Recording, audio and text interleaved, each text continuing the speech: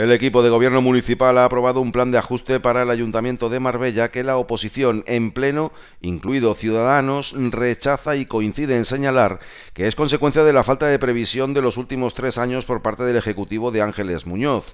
En total son algo más de 43 millones de euros, consecuencia de sentencias judiciales y que el Ayuntamiento debe pagar en 10 años. Previsión y gestión.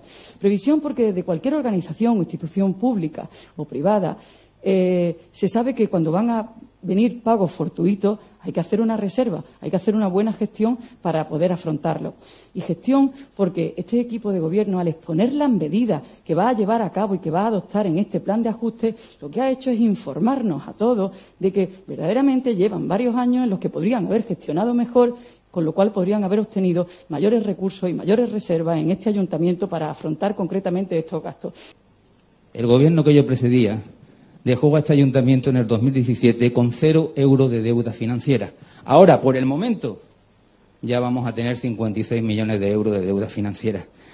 ¿Y qué hizo el nuevo gobierno del Partido Popular? Pues en lugar de ser responsable, anchas Castilla, dinero en propaganda, dinero en publicidad, 2 millones de euros para un campeonato de golf internacional que se celebra en Casares, 300 trabajadores entrados por la puerta de atrás por la fórmula de la denuncia, servicios gratuitos, que da igual que un ciudadano sea rico o pobre, el mismo para todos ellos, y nos encontramos entonces con una situación actual de un plan de ajuste. La gestión que hizo Opción Sanpedreña le dejó en el año 21 dotado en presupuesto 21 millones para pagar esas sentencias. Estaba dotado.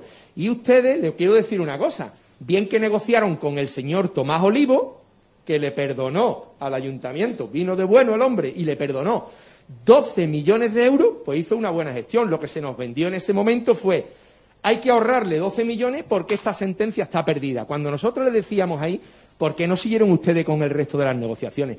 Como ya había ocurrido en fechas previas al Pleno, en el Gobierno insisten en que el plan de ajuste apenas va a tener incidencia en el día a día del consistorio.